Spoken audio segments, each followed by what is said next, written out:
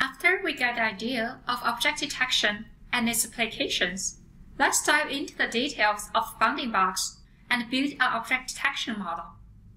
One of the fundamental components is the bounding box.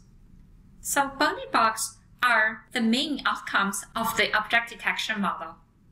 It is a rectangle frame that fully encompresses an object in an image. So a bounding box contains two pairs of axis components, one for the upper left corner's coordinates and the other for the lower right corner coordinates.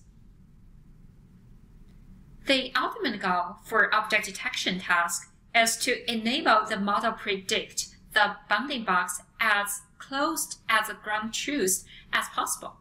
Hence, we have both the ground truth label and the predictions in the bounding box format. But then, how do we measure how precisely the coordinates of the predicted bounding box are? So that brings us to the measure matrix of the bounding box, which is also called intersection over unit, or IOU. As we can see in the blue plot, the calculation of IOU is straightforward. First, we calculate the size of the intersect area between the ground truth and the prediction bounding box. Then, we calculate the size of the union's region. And IOU equals to the area of the overlap divided by the area of union. So IOU is a number between 0 and 1 that measures how close the two bounding boxes are. So if the IOU is closer to 0, then the bounding box prediction might be bad. Well, if the IOU is closer to 1, then the bounding box prediction is great. However, bounding box has some issues.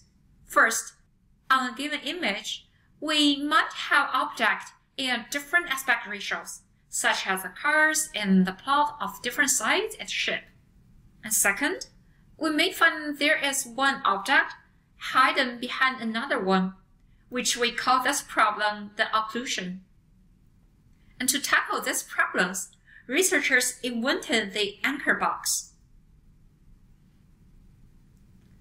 So, what is the anchor box? Let's take a look at the example here.